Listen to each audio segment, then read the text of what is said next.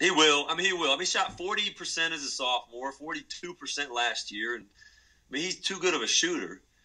But, again, when you're not making shots, you can't let that impact the rest of your game. Listen, I know my putting goes bad and everything else goes bad too. You're soft. That's right. So you've been a little shorthanded. So then I watched some of the – I haven't been able to see you guys. I've seen you a couple times online. It seems like Tinsley's taking a lot of threes. He doesn't make a lot of threes. Is that just him trying to do something because somebody else isn't making shots, or is that something you want him to grow into?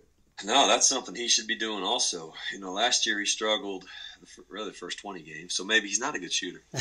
No, we know he is. But the last 11 games of the season, he shot 42% from three, averaged about 10.5 a game, 6 rebounds, and played really well. Had a great summer. But similar to Keyshawn, started the season not making shots, it snowballed. I mean, those two guys, I believe, are shooting 27 and 28% from three and shooting a lot of them. But William Tinsley is a very good shooter, and that's his biggest way to impact us on the offensive end. Of course, he can play better defense. Of course, he can rebound it better. But offensively, we want him and need him to be a shot maker.